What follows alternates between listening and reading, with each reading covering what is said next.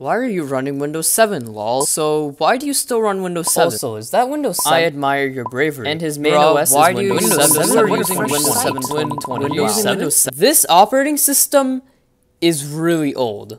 So old, in fact, that support ended for it almost 9 months ago. And I'm pretty sure there are some younger viewers out there that are actually younger than Windows 7 itself. But me, on the other hand, I actually still use it. That's kind of weird. Why haven't I moved on to a more modern operating system? Well, let's talk about my possible alternatives. First up, Windows 8.1. Now, I actually use Windows 8.1 on my Surface Pro 3, and I think it runs exceptionally well on a device like this. It has a touch screen, and I can fold it into a tablet, and I think this is one of the best operating systems you could put on a device like this. However, I'm talking about my desktop computer with a keyboard and mouse without a touchscreen monitor. And for a device like that, yeah, Windows 8.1 just doesn't make sense at all. First up, I'm just dishing out money for 3 more years of support, so after 3 years, I'm gonna have to go through this whole process all over again. Secondly, the start screen is just bad on a desktop computer. Elements are so big in the start menu that it's just not an intuitive experience for keyboard and mouse users. And I could do some readjusting to Windows 8.1 to actually make it work well, but it just takes away from the cleanliness of the operating system. And because it's so underused, when programs stop supporting Windows 7, it's probably going to stop running on Windows 8.1 as well. I just don't want to spend money for 3 more years of support and less program compatibility in the future. I'll talk more about Windows 10, but what about macOS? Well, macOS basically needs entire new hardware to actually function properly, and if I didn't want to buy new hardware, I really don't want to go through the process of Hackintoshing because of driver support and limited program compatibility, and also I just don't like the UI of macOS that much. Now Linux. Windows 10 is the only logical alternative, however, it just doesn't live up to the standards that Windows 7 had. Welcome to a segment I like to call Trashing on Windows 10 because I'm a terrible person. First up, bloatware and ads. Oh, you install a fresh new copy of Windows 10? Oh, well, go into the start menu to check out our free apps like Candy Crush Soda Saga. And while you're there, check out our other great third-party apps. For an operating system that markets itself with the phrase, get things done, and that it helps you focus, I find this really obnoxious that there's storage being filled up with really unnecessary ads and bloatware. And every time I uninstall these apps, I feel like they reinstall themselves again every single time. Windows 10 also has a very bland UI with very flat and inanimate elements. Windows 7 has the advantage of Windows Aero, and Windows 8.1 does have a similar UI, but it's much more colorful and alive, especially considering live tiles are flipping all the time and not like every 2 minutes on Windows 10. A lot of this could be fixed, by the way, if it wasn't for Windows 10 breaking themes all the time. And here's a big one. Terrible quality feature updates. I feel like every single time a feature update was released, something has to break, whether it's a program refusing to run properly, to the entire operating system just being a garbled mess. This was one of the biggest reasons why I actually downgraded to Windows 7 back when I used Windows 10 from 2015 to 2017. However, on top of that, there's also many inconsistencies and duplicate programs, which is one of the most controversial things about Windows 10. And you know what? I'll keep this short. Different right-click menus, different setting control menus, different paint programs, and the list goes on. There's so many duplicate programs and inconsistencies in Windows 10 that it just boggles my mind that they didn't fix this yet. There's also the in-your-face aspect of Windows 10, including it begging you to upgrade to the latest version, sometimes without the user's consent, and I've seen this happen a lot.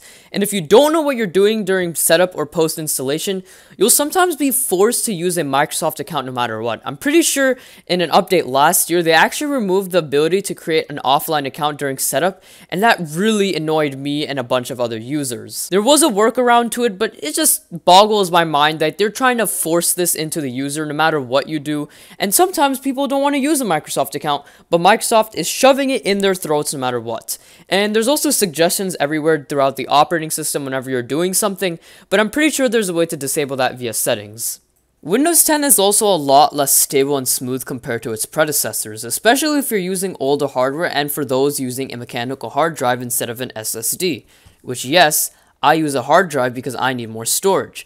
I feel like this also has something to do with feature updates being released twice a year with little optimization from both Microsoft's side, as I've stated before, and the program developer's side because they now need to update their programs for newer versions of Windows 10 depending on how the update affects their programs. However, because the updates are being released twice a year, the cycle happens all over again in the span of about 6 months. With a combination of desktop and tablet UIs, there are times when some elements are just so big in Windows 10 that it just doesn't make sense for mouse and keyboard users, like the settings in the Settings app being big and spaced out, the calculator buttons being larger, File Explorer menu bars being bigger, and so on.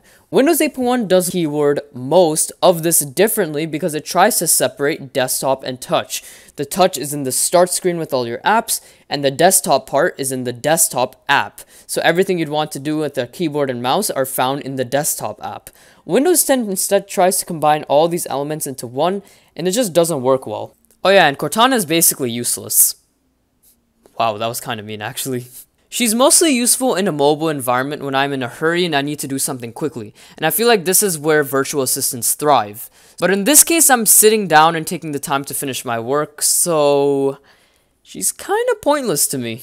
There are some useful features to Windows 10, like extra desktops, but the cons outweigh the pros for me. Windows 10 just feels incomplete and not yet matured, so I just don't feel like this is justifiable. And I'd have to deal with all of this for what? Security updates? Which brings me to why Windows 7 is just better. And I'll try to skim through this section a little bit quicker, but Windows 7 is just much more stable, quicker, and smoother, no matter which hardware you're on, whether it's newer or older, or if you're using an SSD or a hard drive. It's also less in your face all the time. It actually just lets you get things done without any disturbances, and you're not being begged to use a Microsoft account or update the operating system all the time. It's way more consistent than Windows 10, and it's much more reliable as well, meaning that nothing breaks after an update all the time. There's also no bloatware, like the preloaded programs are actually useful. Like seriously, Windows accessories are basically all I need preloaded. Why do I need Candy Crush Soda Saga preloaded with Windows 10? It also has hands down the best start menu of all time. Like it's so simple and yet so useful at the same time. I barely have to do any modifications to have a good user experience. And also, just as a side note and a bonus fact, that Windows Aero Glass Transparency is like the best thing ever. It looks so good. The OS is also designed for keyboard and mouse users, so element sizes make sense and it's faster for me to do certain tasks. In my eyes, Windows 7 was basically the final version of Windows to add some actual useful features just like Vista and XP. And afterward, either just changed major parts of the Windows formula for better or for worse. And this brings us to the final point of this video, which everyone's been waiting for. Am I worried about my security? No. I made a Windows 7 survival guide video back when Windows 7 ended support, explaining ways you can keep yourself secure after 2020. But I'll simplify my points. Web browsers are still up to date, antiviruses are still up to date, the majority of other programs are still up to date, and we have brains. Windows Update is not only just one layer of security, but it's honestly the last layer of security because all the other factors I just mentioned basically supplement this lack of security updates, and they're the first layers that viruses go through before they get to Windows Update and Windows itself. And besides, this operating system was last updated in January of 2020. Unless we were in the early 2010s or the late 2000s, most vulnerabilities at this point have been found, and currently the chances of getting hacked, supported or unsupported, is slim. Now, if I was using this operating system 5 years later, then yeah, this would be a big issue. If my programs are up to date, I'm okay with living without updates. The reason why people don't use XP and Vista anymore is not just because of security updates, but because programs are out of support, which is a much bigger security risk than Windows Update. I'm not encouraging that everyone just starts using out-of-date operating systems. This is just a personal preference, and I'm just not quite ready to make the transition to Windows 10 yet. But what does the future entail for me? I've been keeping up to date on Windows 10 over the past year or two using Windows 7, and I have to say that Windows 10 is finally maturing properly. Things are starting to look like they're in the right place now, even if nothing is perfect.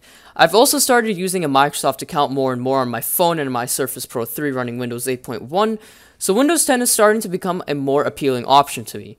I might be upgrading to Windows 10 sooner or later, maybe in a month or two once the next version 2009 finally comes out.